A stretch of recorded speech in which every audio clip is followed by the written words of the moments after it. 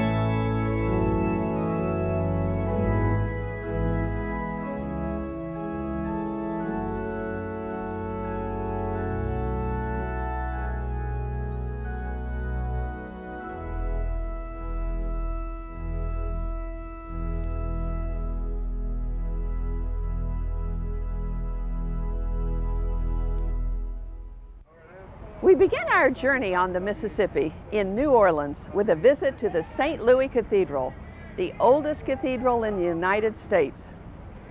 The St. Louis Cathedral is actually the third church that has occupied this site. The first house of worship was destroyed by a hurricane in 1722, only 4 years after the founding of New Orleans. 75 years later, the second church was destroyed by fire. Designed by architect J. Dupuy, the present church was completed in 1851.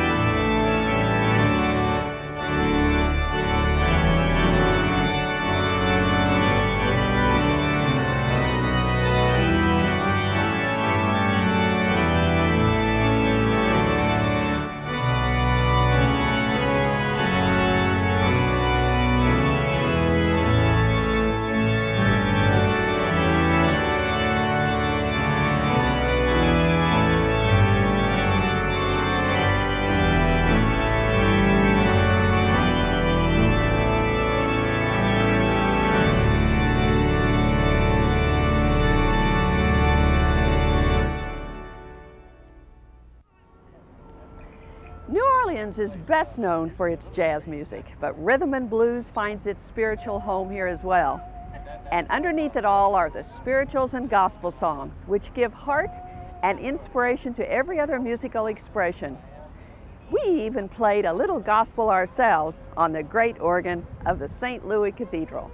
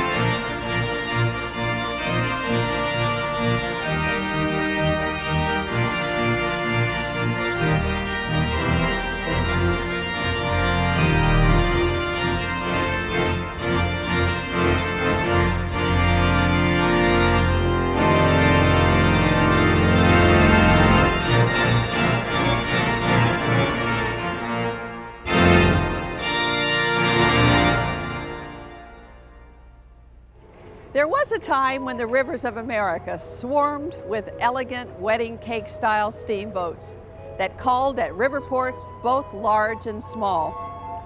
We take our Mississippi journey today on the American Queen, a grand and elegant steamboat. She carries 436 passengers and is the largest paddle wheel ever built at 418 feet long. Those aboard enjoy the opulence of America's romantic Victorian era, plus all the conveniences of today. You may be wondering, what is that funny necklace you have around your neck? Well, this is a necklace that gets me on board this boat. So come along.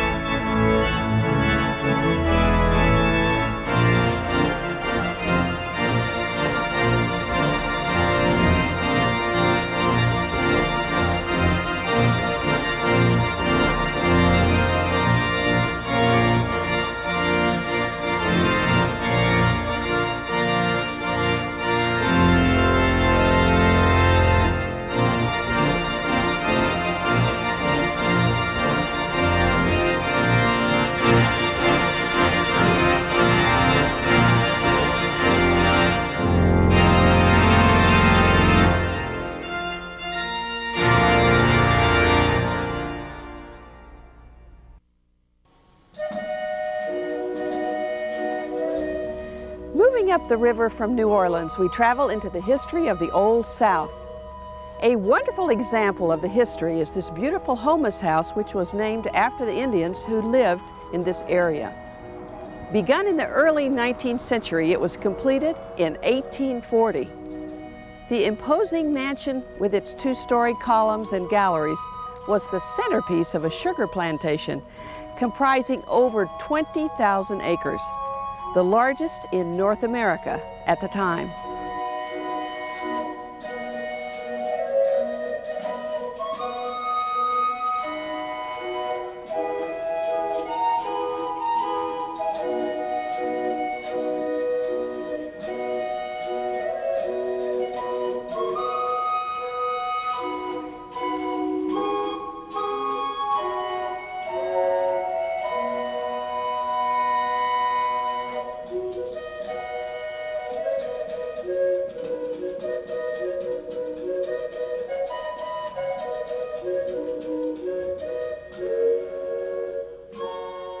We leave the Homus house to once again board the American Queen for our musical journey on the Mississippi, on our way to St. Francisville and Natchez.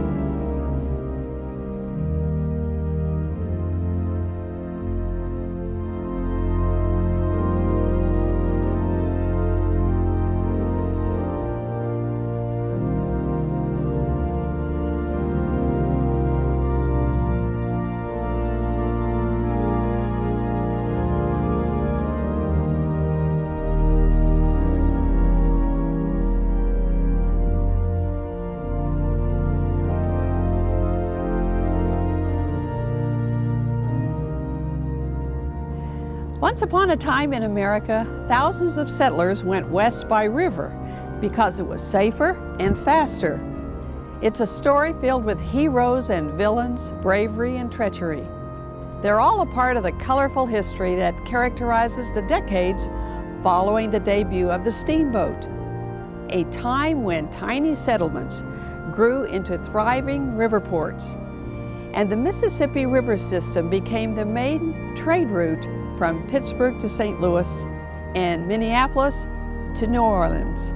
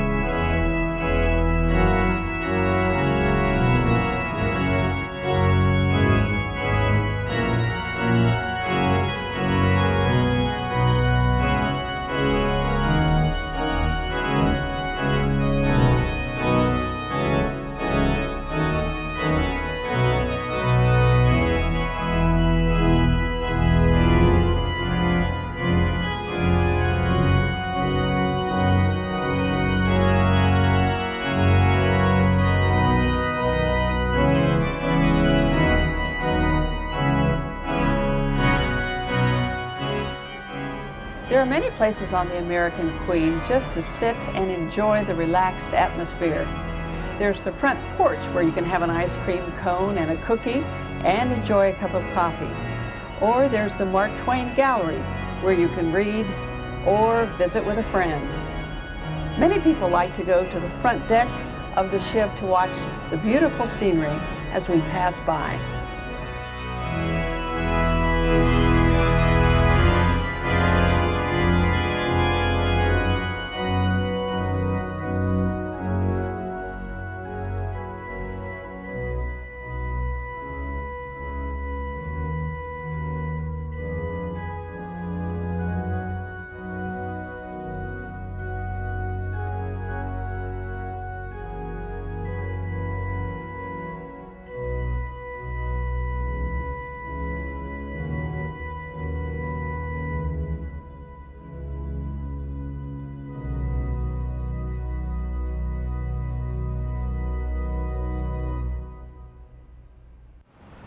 Our musical journey on the Mississippi arrives in Natchez.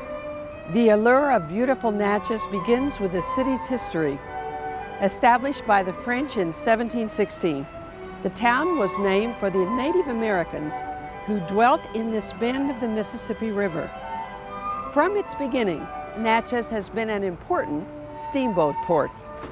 It was our pleasure to perform music in the Trinity Episcopal Church of Natchez. This beautiful church was founded in 1822 and is the oldest Episcopal church in the state of Mississippi. Of special note here is the stained glass window depicting the Ascension by noted artist John Lafarge, who was also responsible for the decoration of the Trinity Church in Boston. Of special note also are two windows by Tiffany, considered by experts to be two of his finest works for churches. Because Natchez was one of the few southern cities spared during the war between the states, it has become synonymous with the term antebellum mansion, and anyone who visits the city soon realizes why. With the largest array of pre-Civil War houses and buildings concentrated anywhere in the United States, Natchez has something to charm any architectural eye and satisfy an appetite for beauty and legend.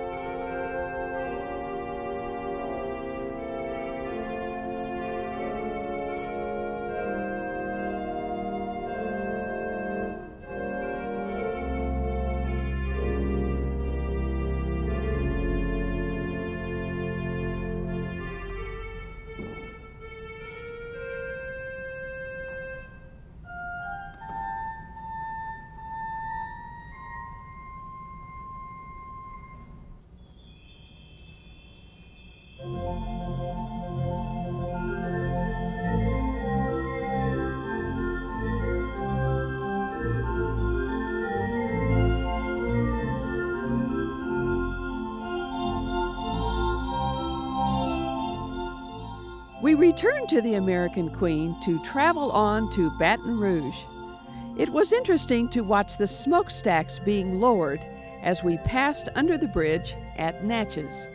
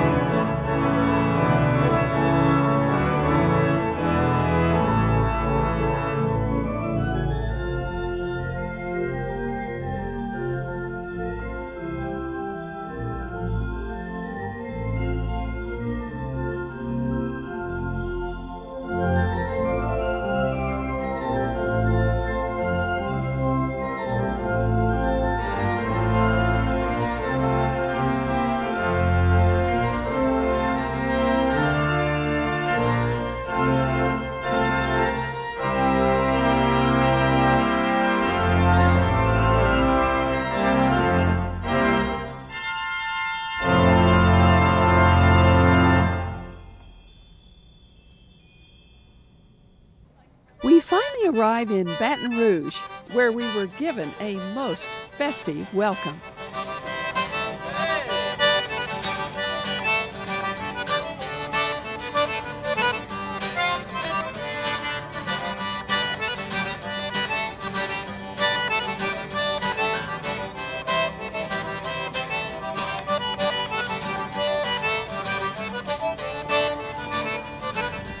We are extremely happy to welcome to the Joy of Music on our riverboat journey, the Ink Spots, a household name for many, many years. They joined us at the St. Joseph's Cathedral to perform a favorite spiritual so appropriate for our musical journey on the Mississippi. Oh, when the saints go marching in, when the saints go marching in, Lord, I want to be in that number when the saints go marching in. Oh, when the sun refuses to shine, when the sun refuses to shine, Lord, I want to be in that number when the sun refuses to shine. When the bass begins to play, when the bass begins to play, Lord, I want to be in that number when the bass begins to play.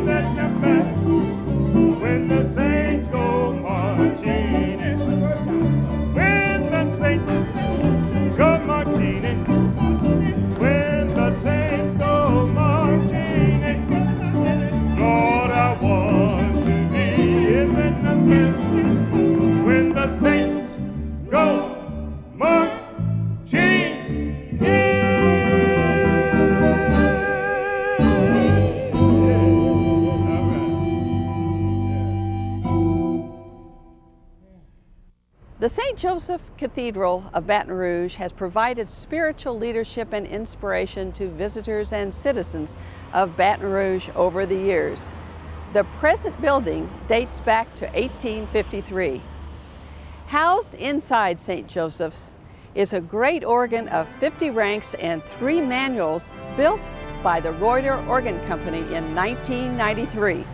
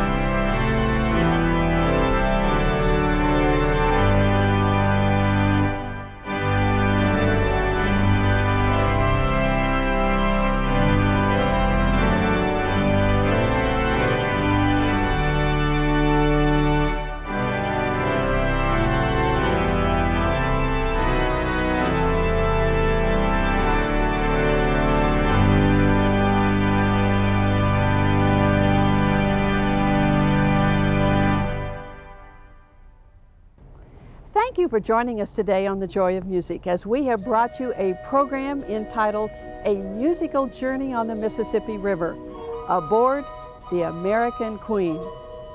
Thank you for joining us, and we look forward to seeing you again next week on The Joy of Music.